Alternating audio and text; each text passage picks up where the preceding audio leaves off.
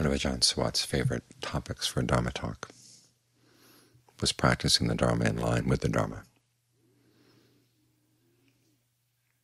And as he said, that was one of Ajahn Mun's favorite topics as well.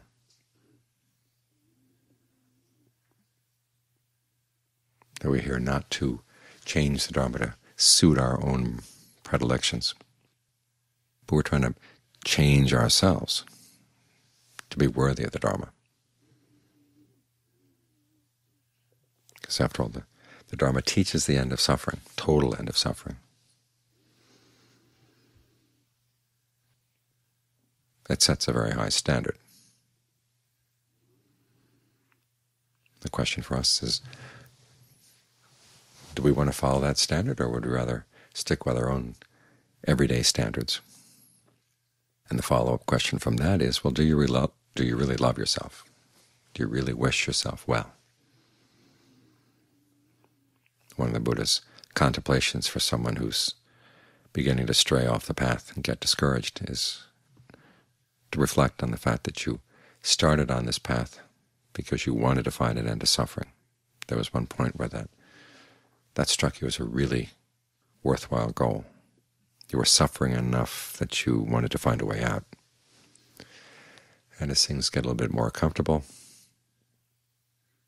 you may decide, well, this is good enough. Or if the path starts seeming discouraging, you say, well, maybe I can give up and try it some other time. And the Buddha asks you to remind yourself, well, didn't you come to put an end to suffering? And why are you going back to the pleasures and limitations that you rejected before? Is this really worthwhile? Is this really appropriate? And the underlying question there, of course, is, do you really love yourself? Do you really wish yourself well?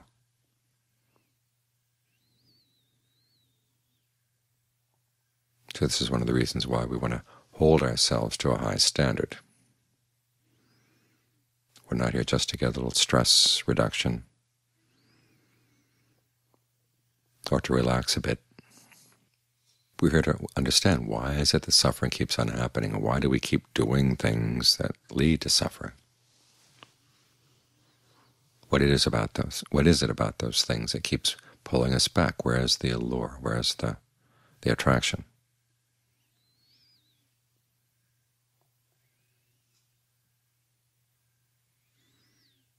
So this is one of the reasons why we get the mind still, so we can really watch the mind in action, both in the process of getting it still and in the process of keeping it still. When the Buddha talks about the aggregates, the question sometimes arises, well, where did he get the idea of the aggregates? Who would have thought of dividing things in experience up into form, feeling, perception, fabrication, and consciousness? It wasn't something that was in the culture. It was one of his more original ways of analyzing things. And if you watch your mind as you meditate, you begin to realize this is where he saw those things, because when you get the mind to settle down, it requires that you, one, focus on the form of the body, try to give rise to a certain feeling of pleasure by holding on to a perception of the breath. And you notice that the way you perceive things really does make a difference. And the way you fabricate thoughts around that, it's interesting to look at it as a process of fabrication. How do you put those thoughts together? And then there's consciousness of all these things. So in other words, the aggregates come from watching the mind as it's getting the mind to settle down.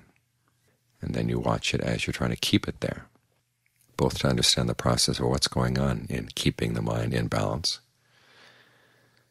And when the mind is really still and other thoughts come up, you can see the process, particularly of fabrication and perception, very clearly. There's a little stirring in the mind.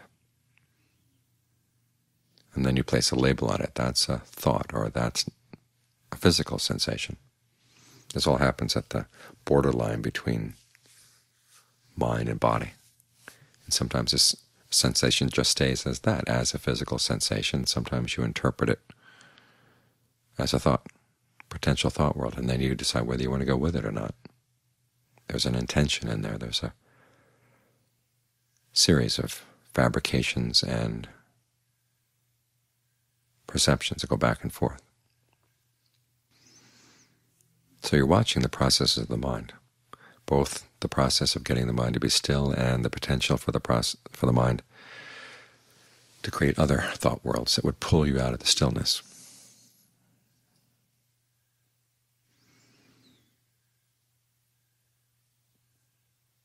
And so where's the suffering in all this? As the Buddha said, there's the clinging, the feeding off of these things.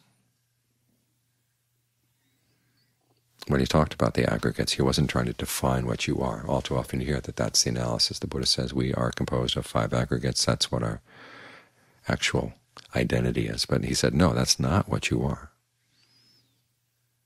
And he says, don't even bother with that question of what are you. Focus more on the question, what are you doing? Because it's in the doing, it's in the feeding, that we create suffering for ourselves. This means we have to change our feeding habits, which may be one of the reasons why a lot of people resist going deeper into the practice. Because it requires that you question the way you're feeding, where you're foraging for your happiness, where you're foraging for your pleasure. And he's asking that you recognize that this is one of the ways that you create suffering.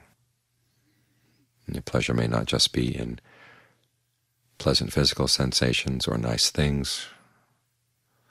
We pride ourselves on our way of relating to other people. We pride ourselves on all kinds of things. We find a lot of pleasure in that. We pride ourselves on our thinking abilities. Pride ourselves on our values.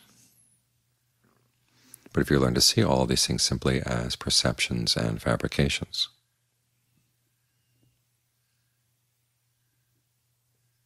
you can begin to understand why there's suffering in there, where it is that you're actually feeding on these things, and where is the stress in the feeding.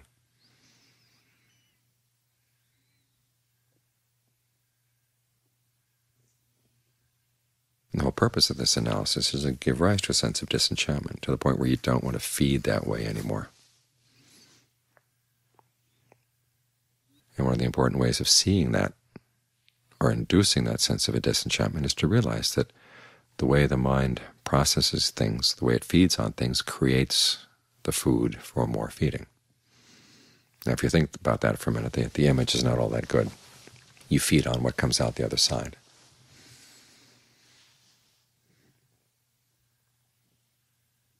It just keeps recycling through the tube over and over and over again.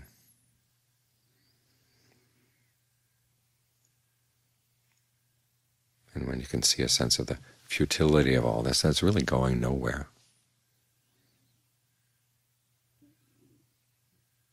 You might be deciding, well, that I'm ready for something better, something a little bit more demanding.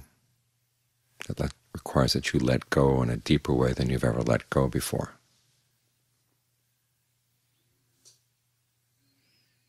That's when you're beginning to practice the Dharma in line with the Dharma. It also gives you the chance to see how good does it get.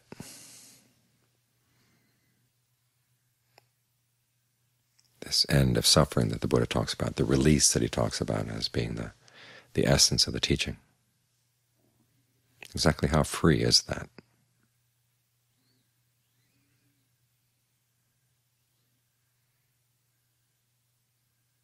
You can't really know unless you hold your practice to a high standard and are willing to examine some of the things that you cherish most deeply in your activities and the activities of your thoughts, words, and deeds.